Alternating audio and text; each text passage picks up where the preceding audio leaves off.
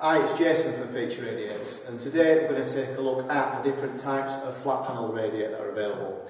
So flat panel white radiators are a popular choice because they offer an ultra minimal design that sits close to the wall.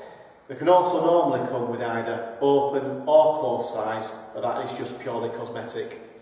Our customers often ask us what's the difference between the different types that are available and why are some more expensive than others. So we're going to take a look at that now, the variations and what you need to be looking out for. So in terms of design, there are two options. So your first option is a standard steel corrugated radiator with a panel fitted to the front. Now these types of radiator are normally the least expensive. So they're designed to replicate the look of a specifically designed flat panel radiator, but behind the panel you've got a mass-produced steel corrugated radiator.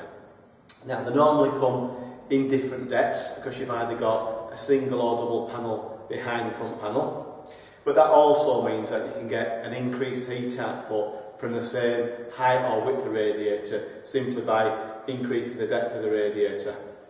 So an example of this type of radiator is our new house. So I'm just going to take it off the wall so you can take a look at it.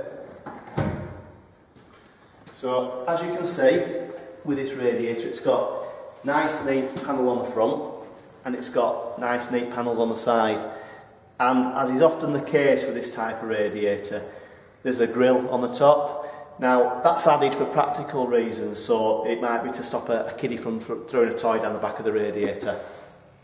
So with respect to connection points on these radiators, normally the horizontal ones have side connections at the bottom like you see here, and some radiators have underside connections. So for example there, the underside would normally be centrally located at either end or possibly one end of the radiator. With the new house you've got the bonus of having both side and you've got underside connections on the horizontal models, and you've got underside connections on the vertical models.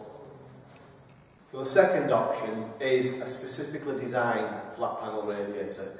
So these are made for the architect's market, so offering nice clean lines and a high quality finish. So they consist of a nice simple design that sits close to the wall, and quite often they've got a plain flat top as opposed to a grill.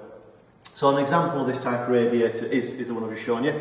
This is our dance coding, and in our opinion it's one of the nicest flat panel radiators available on the market. Its design allows it to be used in both contemporary and traditional settings, and so it's a very popular choice throughout the house. And they're made exactly to be what they are, which is, nice flat panel radiators. Another thing to consider are the brackets, because some brackets are neater than others. Now with the danced radiators, the brackets are very, very neat, and it allows you to get the radiator close to the wall. So this is just 70mm from the wall to the front of the radiator.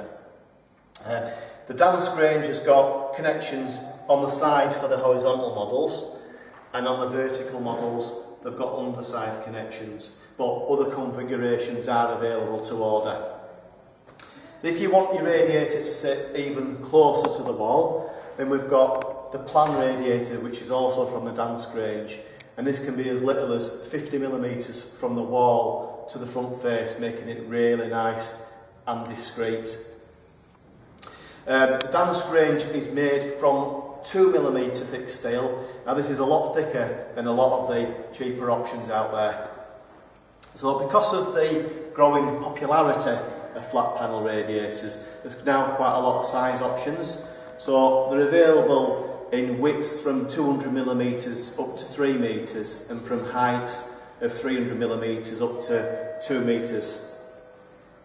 Also, if you're wanting to add a little bit of colour to your room, okay, that's also an option. So as you can see here, this is our Pablo flat panel radiator that we've done in a nice colour. It's also possible to get, lots of variations on colour. So we talked about the plan radiator a minute ago. This is the dance plan that we've had done in a colour match to a Farrow and ball colour to match with the colour of the wall.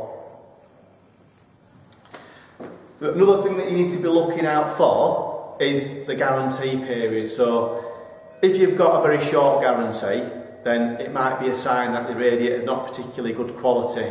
So I would always look out for a guarantee of at least 5 years.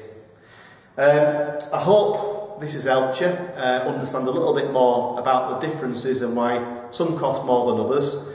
But if you do have any queries or you need further assistance, please either call us or just send us an email.